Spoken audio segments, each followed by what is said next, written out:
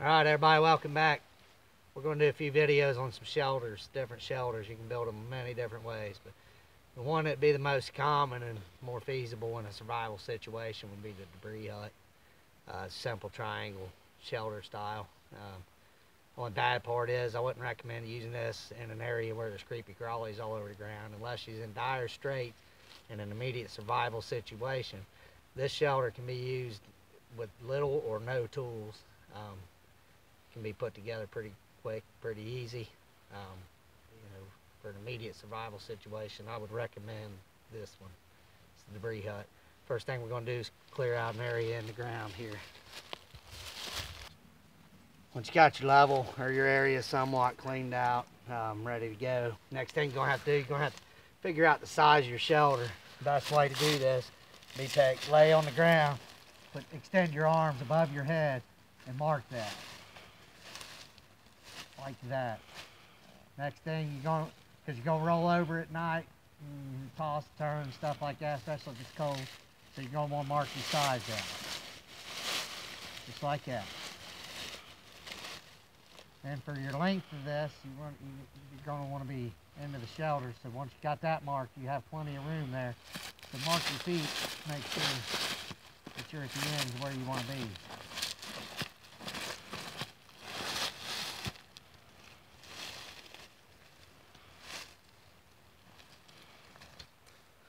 Now, once you've got your measurements figured out for your shelter, you're going to be doing a lot of work in here.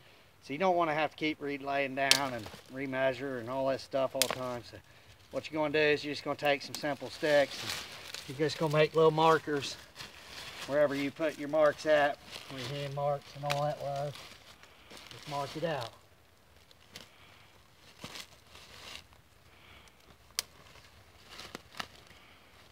Just like that. That's your outline. Alright, now your next thing I want to do is I just find me 2 sticks with Y's in them, just like these right here. I'm going to get 2 of these, and when you sit down, I like them to be at least even with my head or a little taller than my head, because what's going to happen is you're going to crawl in and out of this shelter because you don't want a lot of height. You want to keep as much space between, or at least distance between you and the top, because it's kind of an insulated shelter, so you'll just want to go slightly bigger than you because you're going to crawl in and out of here. So 2 of these. Alright, so now that I've got my 2 sticks here, what I want to do is kind of place one in the ground where my arm length would have been out. Kind of shove that down in there a little bit. And do the same for the other side.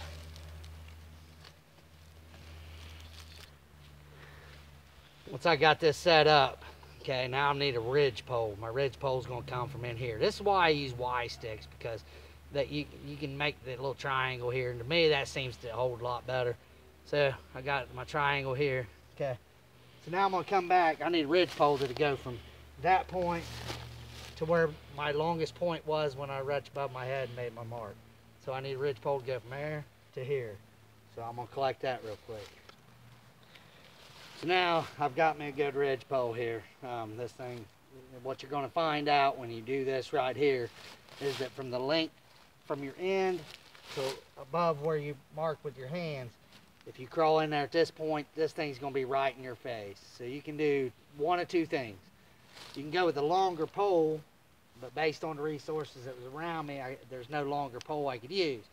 So at this point here, I'm just going to stick another Y in there, not quite as high as that, but I'm going to put a Y in here to raise this so it's not laying right against my face at night. So once I got my Y, I'm just going to shove that right down in here. And I'm going to kind of secure my points where they'll interlock, like so. Alright, so there's my basic outlay.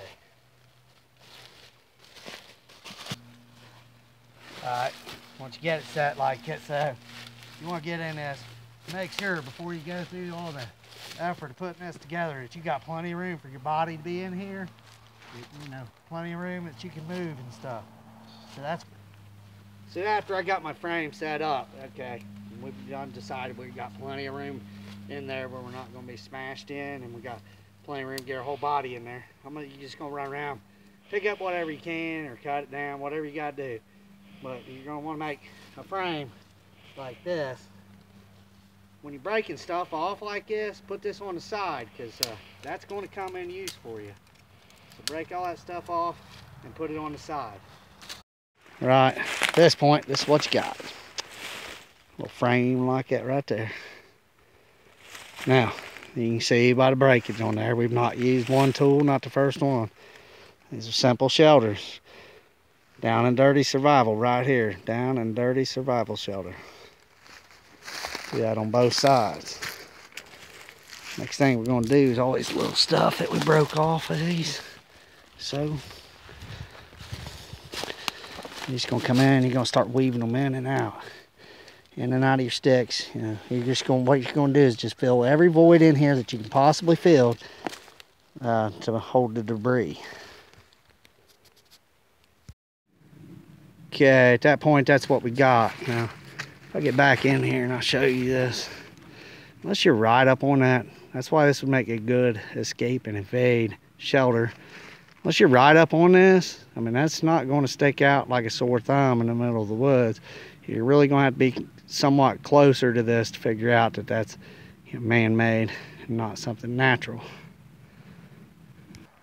So next thing I want to do for this is I'm going to make me a door, somewhat of a door or something, and then I'm going to fill the inside of that. It's going to have to be filled with debris for insulation for your body, so you're not right on the ground. Now you can use leaves, grass, cedar boughs, pine boughs, something just to keep you off the ground, and something you can wrap around you.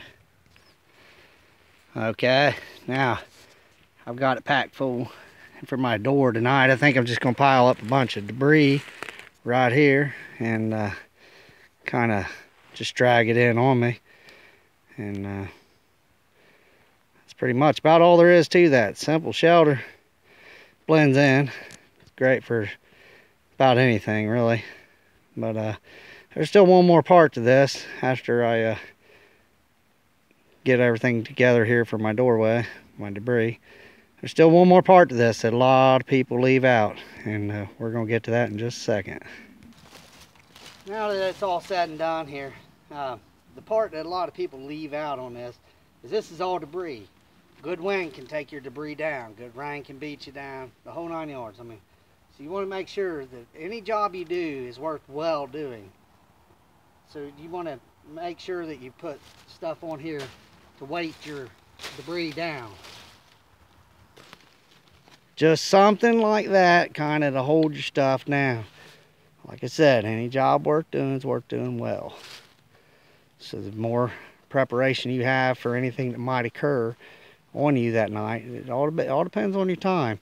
But you definitely want to do this part. Do not skip this, because you may wake up and it be windy and you're without nothing. So all your work went down in vain. It's just like that. Alright, now it's all done. I think next thing I'm going to want to do is I'm just going to work my way back into my shelter. Just take your time getting in there.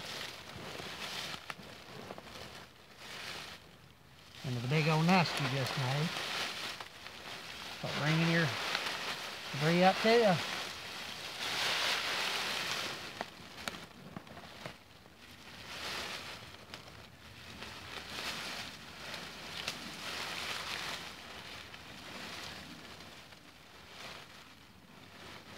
And these, you know, simple as that.